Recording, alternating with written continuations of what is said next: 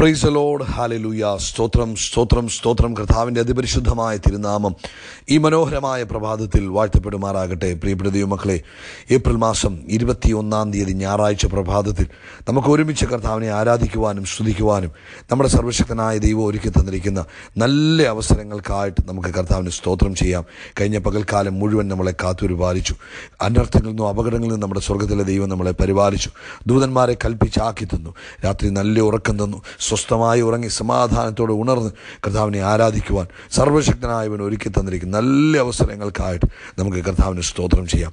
രാത്രിയിൽ തന്ന എല്ലാ അനുഗ്രഹങ്ങൾക്കും കഴിഞ്ഞ പകൽക്കാലം തന്ന എല്ലാ അനുഗ്രഹങ്ങൾക്കുമായിട്ട് നമ്മുടെ കരങ്ങളെ ഉയർത്തി കർത്താവിന് നന്ദി പറഞ്ഞാട്ടെ. Hallelujah, hallelujah, hallelujah, hallelujah, hallelujah. യഹോവ നല്ലവനല്ലോ, അവൻ്റെ ദയ എന്നേക്കുമുള്ളത്. സങ്കീർത്തനക്കാരൻ 115 അവസാന 2 ഭാഗങ്ങളിൽ ഇങ്ങനെ പറയുന്നു: മരിച്ചവരും മൗനതയിൽ ഇറങ്ങിയവർ ആരും യഹോവയെ സ്തുതിക്കുന്നില്ല. അപ്പം മരിച്ചവരും മൗനതയിൽ ഇറങ്ങിയവർ ആരും ദൈവത്തെ സ്തുതിക്കുന്നില്ല. നാമോ ഇന്നു മുതൽ എന്നേക്കും യഹോവയെ വാഴ്ത്തും. അതുകൊണ്ട് യഹോവയെ സ്തുതിപ്പീൻ. ഈ പ്രഭാതത്തിൽ കണ്ണുകളൊക്കെ അടച്ച് കർത്താവ് ചെയ്ത നന്മകളെ ഓർത്ത് കർത്താവിന് നന്ദി പറഞ്ഞിട്ട്, കർത്താവ് തന്ന കുടുംബജീവിതത്തിനായിട്ട്, കർത്താവ് തന്ന കുഞ്ഞുങ്ങൾക്കായിട്ട്, കർത്താവ് തന്ന ജോലിക്കായിട്ട്, കർത്താവ് തന്ന ഉപജീവന മാർഗങ്ങൾക്കായിട്ട്, കർത്താവ് നിങ്ങളെ ആക്കി വെച്ചിരിക്കുന്ന ദൈവസഭയ്ക്കായിട്ട്, കർത്താവ് നിങ്ങൾക്ക് തന്നിരിക്കുന്ന അഭിഷിക്തന്മാർക്കായിട്ട് ഒക്കെ കർത്താവിന് നന്ദി പറഞ്ഞാട്ടെ. അവൻ തന്ന ആരോഗ്യത്തിനായിട്ട് സ്തോത്രം ചെയ്താട്ടെ, ആയുസ്സിനായിട്ട് സ്തോത്രം ചെയ്താട്ടെ, സന്തോഷത്തിനായിട്ട് സ്തോത്രം ചെയ്താട്ടെ, സമാധാനത്തിനായിട്ട് സ്തോത്രം ചെയ്താട്ടെ. ഈ കർത്തൃ ദിവസത്തിൻ്റെ പ്രഭാതത്തിൽ, ഈ ഉയർപ്പിൻ പ്രഭാതത്തിൽ സന്തോഷത്തോടെ, നിറഞ്ഞ ഹൃദയത്തോടെ, ആനന്ദത്തോടെ കർത്താവിന് മഹത്വം കൊടുത്തേ. ഒന്നും അങ്ങോട്ട് ചോദിക്കാതെ കർത്താവ് ചെയ്ത നന്മകൾക്കായിട്ട് നന്ദി പറഞ്ഞാട്ടെ. കർത്താവ് പുലർത്തിയതിനായിട്ട് സ്തോത്രം ചെയ്താട്ടെ. ഒരാഴ്ചക്കാലം അത്ഭുതകരമായി സൂക്ഷിച്ചതോർത്ത് സ്തോത്രം ചെയ്താട്ടെ. കർത്താവിൻ്റെ വൻ കൃപകളെ ഓർത്ത്, ആ വലിയ സ്നേഹത്തെ ഓർത്ത് ഈ പ്രഭാതി കർത്താവിന് നന്ദി പറഞ്ഞാട്ടെ. യഹോവ നല്ലവനല്ലോ, അവൻ്റെ ദയ ഇന്നും എന്നേക്കുമുള്ളത്. സ്തോത്രം. നമുക്ക് ഒരുമിച്ച് പ്രാർത്ഥിക്കാം. എല്ലാവരും കണ്ണുകളടച്ച്, ആരും തന്നെ അലക്ഷ്യമായി നിൽക്കാതെ എല്ലാവരും കണ്ണുകളടച്ച് നമുക്ക് ഒരുമിച്ച് പ്രാർത്ഥിക്കാം. ഞങ്ങളുടെ സ്വർഗ്ഗത്തിലെ അപ്പച്ച, ഞങ്ങൾ യേശു ക്രിസ്തുവിൻ്റെ നാമത്തിൽ ഈ പ്രഭാതത്തിൽ അങ്ങേക്ക് നന്ദി പറയുന്നു. കർത്താവെ, കഴിഞ്ഞ ഒരു ആഴ്ച മുഴുവൻ ഞങ്ങളെ കാത്തുപരിപാലിച്ചു. കഴിഞ്ഞ രാത്രിയിലും പകലും ഞങ്ങളെ അത്ഭുതകരമായി സൂക്ഷിച്ചു. അങ്ങയുടെ കൃപയ്ക്കായി സ്തോത്രം, അങ്ങയുടെ കരുണയ്ക്കായിട്ട് സ്തോത്രം, അങ്ങയുടെ ദയയ്ക്കായിട്ട് സ്തോത്രം, അങ്ങയുടെ മനസ്സിലിവിനായിട്ട് സ്തോത്രം. കർത്താവെ, ഞങ്ങൾ നിൽക്കുന്നത് അങ്ങയുടെ കൃപയാല, ഞങ്ങളായിരിക്കുന്നത് അങ്ങയുടെ കൃപയാല. ആ വലിയ കൃപയെ ഓർത്ത് ഈ പ്രഭാതത്തിൽ സ്തോത്രം ചെയ്യുന്നു. അങ്ങയുടെ മഹാകരുണയെ ഓർത്ത് ഈ പ്രഭാതത്തിൽ സ്തോത്രം ചെയ്യുന്നു. ഞങ്ങളുടെ യോഗ്യത കൊണ്ടല്ല, ഞങ്ങളുടെ കഴിവ് കൊണ്ടല്ല, ഞങ്ങളുടെ മിടുക്ക് കൊണ്ടല്ല, കർത്താവായ യേശു ക്രിസ്തുവിൻ്റെ പൂർണ്ണമായ ആ ക്രൂശ് മരണം മുഖാന്തരമാണ് ഞങ്ങളായിരിക്കുന്നതും ഞങ്ങൾ നിലനിൽക്കുന്നതും. അതോർത്ത് ഞങ്ങൾ ഈ പ്രഭാതത്തിൽ അങ്ങേക്ക് സ്തോത്രം ചെയ്യുന്നു. പിതാവേ, അങ്ങേ ഞങ്ങൾ ആരാധിക്കുന്നു. പിതാവേ, ഞങ്ങൾ അങ്ങേ സ്തുതിക്കുന്നു. പിതാവേ, ഞങ്ങൾ അങ്ങേ വാഴ്ത്തുന്നു. പിതാവേ, ഞങ്ങൾ അങ്ങേ പുകഴ്ത്തുന്നു. കർത്താവേ, ഈ പ്രഭാതത്തിൽ ഈ ശബ്ദം കേൾക്കുന്ന ഓരോ മക്കളെയും കർത്താവ് അനുഗ്രഹിക്കുകയും അവരുടെ വിഷയങ്ങളിൽ, അവരുടെ ആവശ്യങ്ങൾ അത്ഭുതകരമായ കരം നീട്ടി അങ്ങ് അവരെ വിടുവിക്കുകയും ചെയ്യുന്ന അങ്ങയുടെ കൃപകൾക്കായി സ്തോത്രം. കർത്താവെ, നിന്റെ കുഞ്ഞുങ്ങൾ ഏത് സാഹചര്യത്തിലിരുന്നാലും, ഏത് അവസ്ഥയിലായിരുന്നാലും കർത്താവെ, നീ അവരെ വിടുവിക്കുന്നതിനായിട്ട് സ്തോത്രം. അവരുടെ അവസ്ഥയ്ക്ക് കർത്താവ് മാറ്റം കൊടുക്കുന്നതിനായിട്ട് സ്തോത്രം. അവരുടെ വിഷയങ്ങളിൽ കർത്താവ് ഇടപെടുന്നതിനായിട്ട് സ്തോത്രം. കർത്താവ് അത്ഭുതങ്ങളെ ചെയ്യുന്നതിനായിട്ട് സ്തോത്രം ചെയ്യുന്ന കർത്താവെ, അപ്പോൾ നിന്റെ കുഞ്ഞുങ്ങൾ ഭാരപ്പെടുന്ന വിഷയത്തിൽ ഈ പ്രഭാതി കർത്താവ് അത്ഭുതം ചെയ്യണം. അവർ രോഗത്താൽ ഭാരപ്പെടുന്നുവെങ്കിൽ ആ രോഗത്തിൽ നിന്നും അവരെ പുറത്തു കൊണ്ടുവരണം.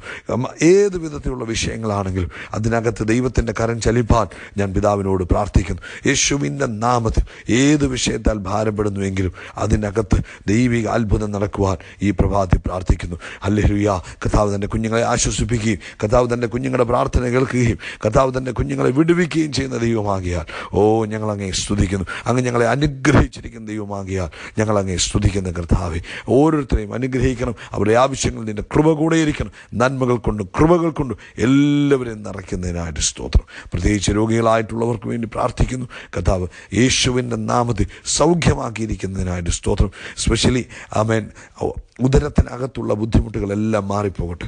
ആമേൻ. പ്രത്യേകമായിട്ട് ഗ്യാസ്ട്രിക് പ്രോബ്ലംസ്, അസിഡിറ്റി, അതുകൂടാതെ വയറിനകത്തുള്ള മറ്റെല്ലാ ബുദ്ധിമുട്ടുകളും, മാരകമായ ബുദ്ധിമുട്ടുകളാണെങ്കിലും ചെറിയ ബുദ്ധിമുട്ടുകളാണെങ്കിലും എന്ത് തന്നെയാണെങ്കിലും ആമേൻ, വയറിനകത്ത് ശാന്തതയുണ്ടാകട്ടെ. എല്ലാ അസ്വസ്ഥതകളും യേശുവിൻ്റെ നാമത്തിൽ മാറിപ്പോകട്ടെ.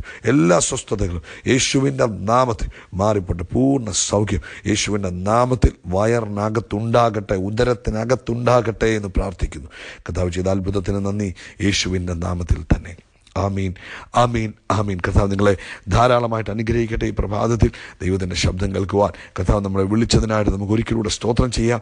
ഈ ഉയർപ്പിൻ്റെ പ്രഭാതത്തിൽ നമുക്ക് ദൈവവചനത്തിൽ ധ്യാനിക്കാൻ പോവുകയാണ്.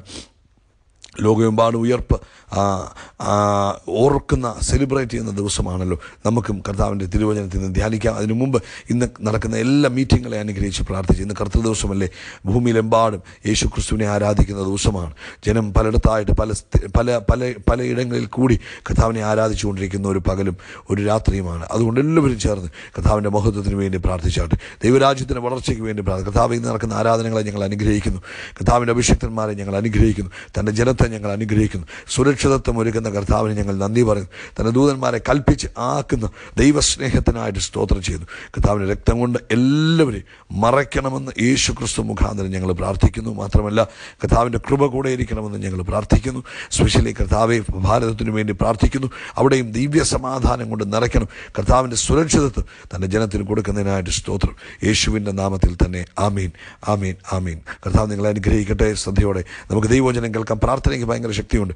അതുകൊണ്ട് ഏത് വിഷയം കിട്ടിയാലും നിങ്ങൾ പ്രാർത്ഥിക്കണം. നിങ്ങൾ ഇപ്പം ഇന്നത്തെ ആരാധനയ്ക്ക് വേണ്ടി പ്രാർത്ഥിക്കുമ്പോൾ സുരക്ഷിതത്വം ദൈവം കൊടുക്കാൻ പ്രാർത്ഥിക്കണം. ദൈവമക്കൾക്ക് ചുറ്റും തീമുതലായി നിൽക്കുവാൻ നിങ്ങൾ പ്രാർത്ഥിക്കണം. കാരണം ഒരുപക്ഷെ നിങ്ങൾ സുരക്ഷിത സ്ഥാനത്തായിരിക്കാം ഇരിക്കുന്നത്.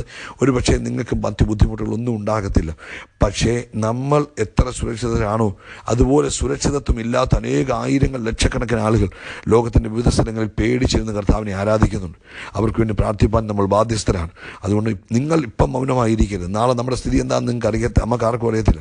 അതുകൊണ്ട് നമ്മൾ ഏതവസ്ഥയിലിരിക്കുന്നവരാണെങ്കിലും മറ്റുള്ളവർക്ക് വേണ്ടി ശക്തമായി പ്രാർത്ഥിക്കുന്നവരായിരിക്കണം കേട്ടോ. കർത്താവ് അനുഗ്രഹിക്കട്ടെ. ദൈവവചനത്തിൽ നിന്ന് കേൾക്കാൻ പോകുന്നു. ശ്രദ്ധയോടെ കേട്ടാട്ടെ. ലൂക്കോസിന് സുവിശേഷം 24-ാം അധ്യായം ആരംഭത്തിലെ ചില വാക്യങ്ങളാണ് നമ്മൾ വായിക്കുന്നത്. അവിടെ നമുക്കറിയാം, അവർ ഒരുക്കിയ സുഗന്ധവർഗം എടുത്ത് ആഴ്ചവട്ടത്തിൻ്റെ 1-ാം ദിവസം അധികാലത്തെ കല്ലറയ്ക്കതെത്തി. കുറച്ച് സഹോദരിമാർ 1-ാം ദിവസം, ആഴ്ചവട്ടത്തിൻ്റെ 1-ാം ദിവസം കർത്താവായ യേശു ക്രിസ്തുവിൻ്റെ മരിച്ചു കിടക്കുന്ന ശരീരത്തെ പൂശുവാൻ, അല്ലെങ്കിൽ അവൻ്റെ ശവശരീരത്തെ പൂശുവാൻ വേണ്ടി സുഗന്ധവർഗവുമായി കല്ലറയ്ക്കിലെത്തി. കല്ലറയിൽ നിന്ന് കല്ല് ഉരുട്ടിക്കളഞ്ഞതായി കണ്ടു. അവർ കല്ലറയ്ക്ക് ചെന്നപ്പോൾ കല്ല് ഉരുട്ടിക്കളഞ്ഞിരിക്കുന്നതായി കണ്ടു. നമുക്ക് വേറൊരു സുവിശേഷം വായിക്കുമ്പോൾ നമുക്കറിയാം, അവർ പോകുന്ന വഴി ചിന്തിച്ചു, ആര് നമുക്ക് വേണ്ടി കല്ലുരുട്ടി നീക്കും? കല്ലുരുട്ടി നീക്കിയെങ്കിൽ മാത്രമേ കല്ലറയ്ക്കകത്ത് കയറുവാനും യേശുവിൻ്റെ ശരീരത്തെ സുഗന്ധവർഗം പൂശുവാനും കഴിയുകയുള്ളൂ.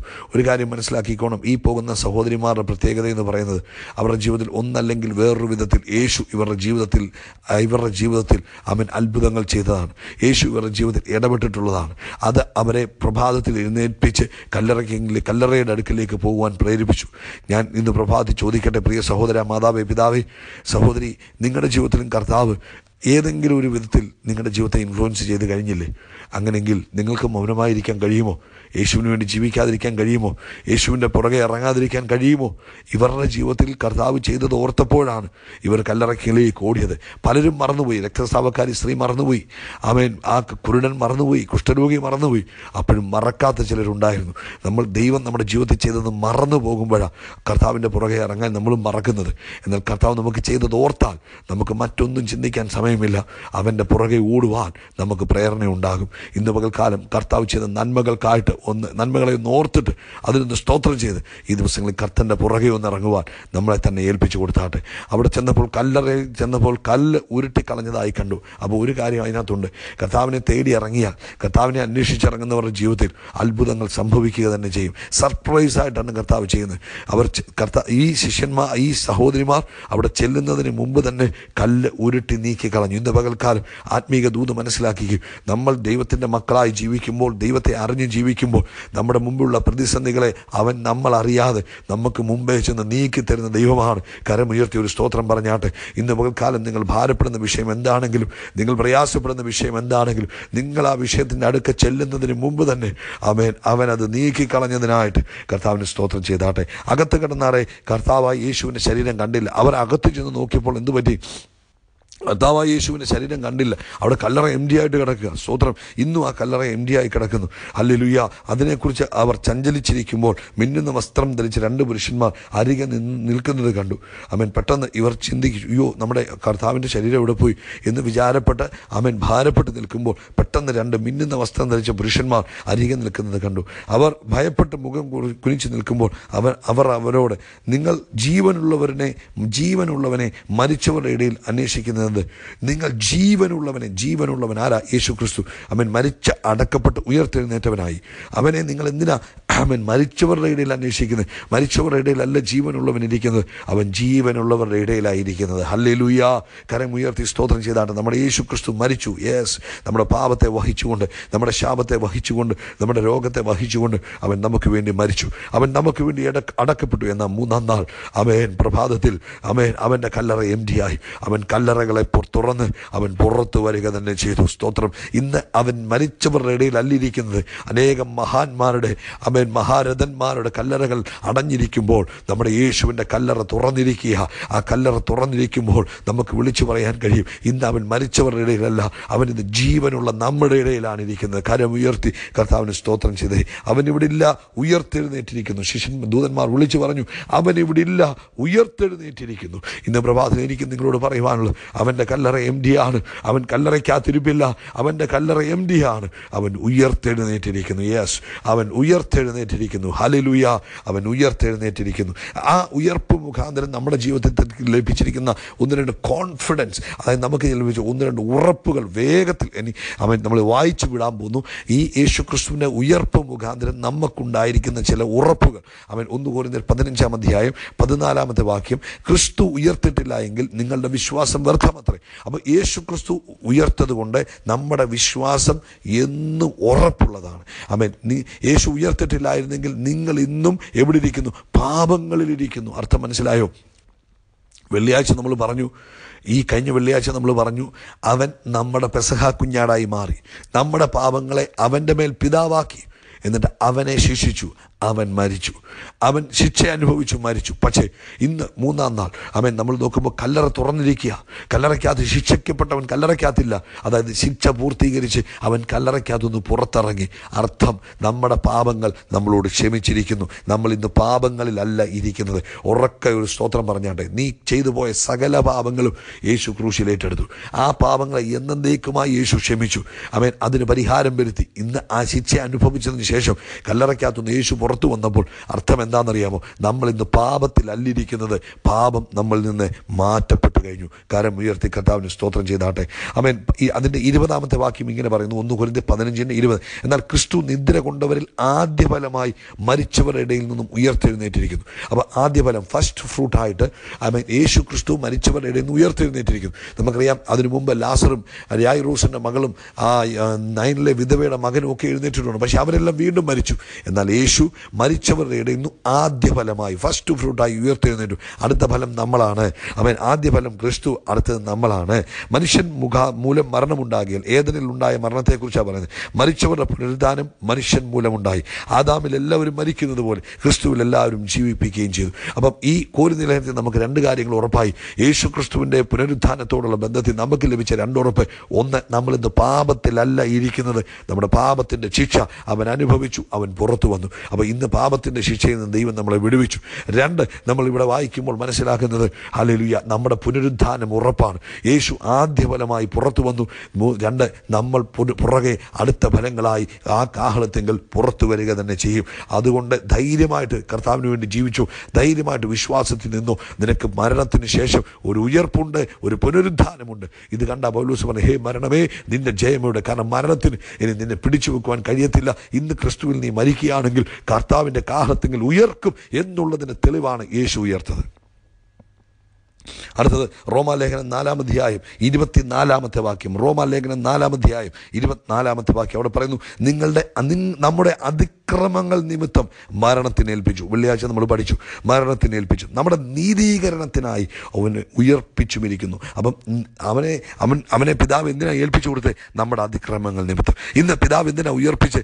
നമ്മുടെ നീതീകരണത്തിനായിട്ട്. അപ്പോൾ യേശു ക്രിസ്തു ഉയർത്തപ്പോൾ നമുക്ക് ഉറപ്പ് കിട്ടി. നമുക്ക് എന്ത് ലഭിച്ചു എന്ന്? നീതീകരണം ലഭിച്ചു. വാക്യം ഒന്നുകൂടെ അടിവരയിട്ട് പഠിച്ചാട്ടെ.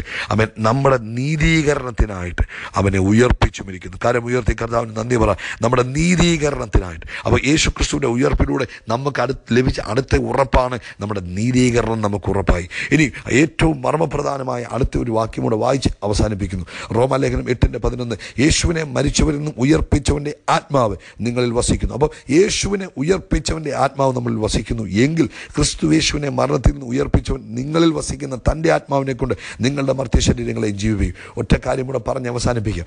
ഈ യേശു ക്രിസ്തുവിനെ മരണത്തിൽ നിന്നും ഉയർപ്പിച്ച കല്ലറയ്ക്കകത്തുനിന്ന് പുറത്തു കൊണ്ടുവന്ന ദൈവത്തിൻ്റെ ആത്മാവ് ഇന്ന് ഈ ശബ്ദം കേൾക്കുന്ന സഹോദര സഹോദരി, മാതാവേ പിതാവേ, നിങ്ങളുടെ അകത്തിരിക്കുമ്പോൾ ഇങ്ങോട്ട് നോക്കിയേ, യേശുവിനെ ഉയർപ്പിക്കാതിരിക്കുവാൻ സകല ശക്തികളും ശ്രമിച്ചു.